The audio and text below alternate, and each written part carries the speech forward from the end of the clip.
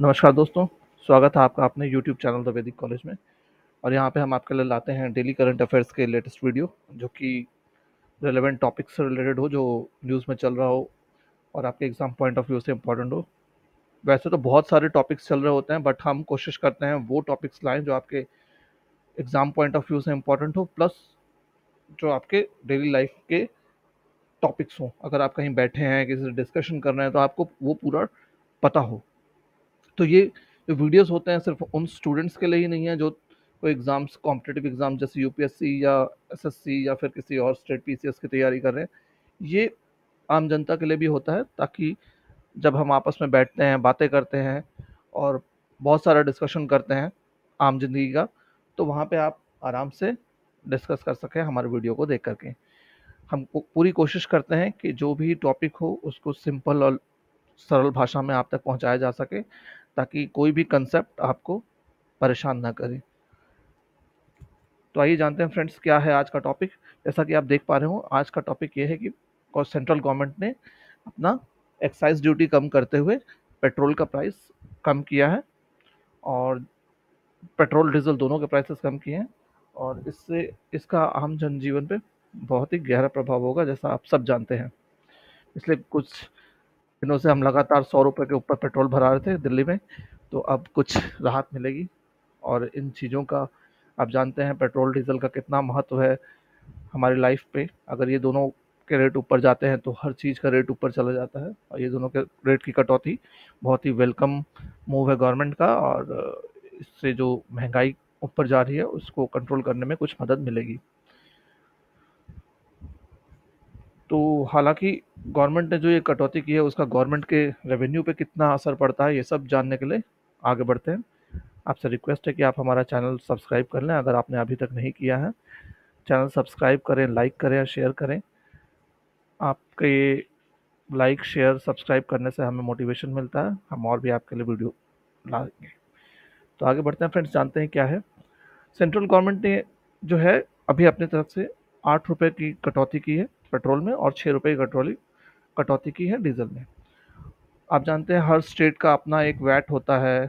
आप सुनते आए होंगे हमेशा से, आजकल तो हमेशा पेट्रोल का रेट्स बढ़ते रहते हैं, तो ये चीज़ें आजकल न्यूज़ में आती रहती है। अगर आपको नहीं पता है तो मैं आपको बता दूं, गवर्नमेंट जो हम पेट्रोल लेते हैं उसमें एक एक्साइज ड्यूटी होती है और एक वैट होता है।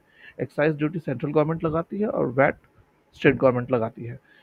तो सेंट्रल गवर्नमेंट ने अपना एक्साइज ड्यूटी कम कर दिया, अब स्टेट गवर्नमेंट भी अपना धीरे धीरे कम कर रही है। तो कुल मिला के दिल्ली में ये 9 रुपये के आसपास कम हो जाएगा, और पेट्रोल डीजल 7 रुपये के आसपास। दिल्ली में जो लेटेस्ट अब रेट हो जाएगा पेट्रोल का, वो लगभग 96 रुपये 72 पैसे और हो जाएगा, और डीजल का रेट ऑलमोस्ट 79 रुपये हो जाएगा। पहले आप देख सकते हैं 105 रुपये था। इसी तरीके से मुंबई में अब ये 111 रुपये हो जाएगा पेट्रोल, और डीजल जो है वो 97 रुपये हो जाएगा। हर जगह अलग अलग वैट के रेट्स होते हैं, हर स्टेट के अपने अपने वैट्स के रेट हैं, तो उस हिसाब से वो जब वो कम करेंगे तो हर स्टेट में अलग अलग रेट्स हो जाएंगे। हालांकि हर जगह रेट्स कम होंगे, ये श्योर है। पहले गवर्नमेंट ने दिवाली के टाइम पे कम किया था एक्साइज ड्यूटी, पेट्रोल पे 5 रुपये कम किया था और 10 रुपये डीजल पे कम किया था गवर्नमेंट ने।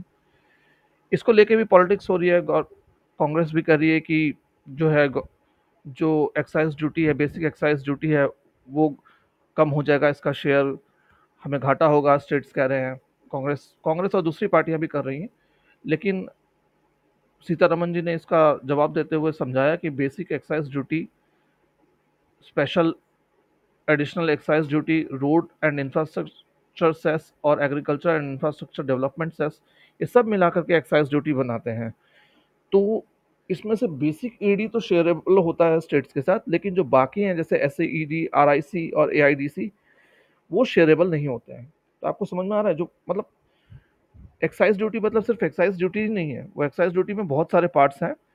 उसमें से बेसिक एक्साइज ड्यूटी जो होता है वो तो स्टेट्स को देती है सेंट्रल गवर्नमेंट, लेकिन जो बाकी है जैसे special additional excise duty, road and infrastructure cess, agriculture and infrastructure development cess, ये क्या है कि जैसे आप नाम से ही जान पा रहे होंगे, रोड एंड इंफ्रास्ट्रक्चर सेस है। तो जो गवर्नमेंट रोड्स बनाती है, उसके लिए इंफ्रास्ट्रक्चर डेवलप करती है, ये सब के लिए भी गवर्नमेंट फंडिंग कहाँ से उठाती है, वो एक तरीके से इसी एक्साइज ड्यूटी के पार्ट से उठा रही है।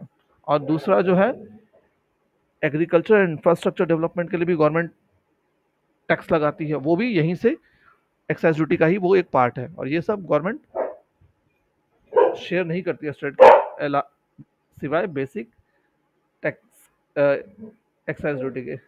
सॉरी फ्रेंड्स, से मेरा पेट है, वो थोड़ा सा गुस्सा कर रहा है। तो तो सीतारमन जी ने कहा जो ये एक्साइज ड्यूटी का रिडक्शन किया है, 8 रुपए पर लीटर ऑन पेट्रोल और 6 रुपए पर लीटर ऑन डीजल, ये उन्होंने जो है रोड एंड इंफ्रास्ट्रक्चर सेस में से काटा है, ना कि बेसिक ईडी में से काटा है।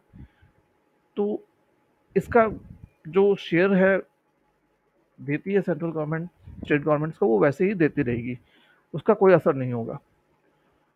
उन्होंने ये भी बताया कि ये जो मूव उन्होंने लिया है, इससे लगभग लगभग सरकार को 1 लाख करोड़ का घाटा होगा एक साल में सेंट्रल गवर्नमेंट को। और जो नवंबर 2021 में भी टैक्स घटाया था गवर्नमेंट ने, वैट एक्साइज ड्यूटी कम की थी, उस समय गवर्नमेंट को 1,20,000 करोड़ का घाटा हुआ था। अगर इन दोनों को मिला दें तो गवर्नमेंट को एक साल में लगभग लगभग 2,20,000 करोड़ रुपए का घाटा होगा। तो जैसा कि मैंने आपको पहले बोला था कि हाँ, अगर हम ये टैक्स को कम कर रहे हैं तो इसका गवर्नमेंट पे क्या असर होगा, तो आप देख सकते हैं कि गवर्नमेंट को लगभग लगभग 2,20,000 करोड़ का नुकसान होगा। ये बहुत ज़्यादा रकम होती है फ्रेंड्स। अगर वैसे देखा जाए तो ये सुन के ही दिल दुख रहा है कि हाँ, इतने लाख करोड़ रुपए से बहुत कुछ हो सकता था देश के लिए। बट हाँ, मैं समझ सकता हूँ आम जनता भी इस समय पेट्रोल के दामों से बहुत परेशान है, क्योंकि अभी कोविड का इम्पैक्ट से हर कोई बाहर निकल नहीं पाया है, अभी भी इकोनॉमी पूरी 100% पे नहीं है। तो आम जनता भी परेशान है और गवर्नमेंट भी परेशान है। हम आशा कर सकते हैं कि हाँ, स्थितियाँ जल्द से जल्द सही हों और सब कुछ बैलेंस्ड वे में चलता रहे। तो आज का वीडियो यही इतना ही था फ्रेंड्स। कम से कम टाइम में आपके लिए जितना हो सकता था उतना हमने अब तक खबर पहुंचाने की कोशिश की। आपसे एक रिक्वेस्ट फिर से करूंगा, जितना हो सके इंडियन प्रोडक्ट्स का यूज़ करें, चाइनीज़ प्रोडक्ट्स को अवॉइड करें, क्योंकि आप जानते हैं जो भी आप चाइनीज़ आइटम्स खरीदते हैं उसका पैसा चाइना को जाता है डायरेक्टली और इनडायरेक्टली। और वो किस तरीके से हमारे खिलाफ यूज़ करता है उसको बार बार मुझे बताने की ज़रूरत नहीं है। वो हमेशा हमें यूनाइटेड नेशंस सिक्योरिटी काउंसिल में बार करता रहा है, हमारे अगेंस्ट खड़ा होता रहा है, पाकिस्तान को सपोर्ट करता रहा है। गलवान वैली, पैंगोंग सो लेक में आप देख ही रहे हैं क्या चल रहा है। तो कोशिश करें इंडियन प्रोडक्ट्स ही खरीदें। जय हिंद।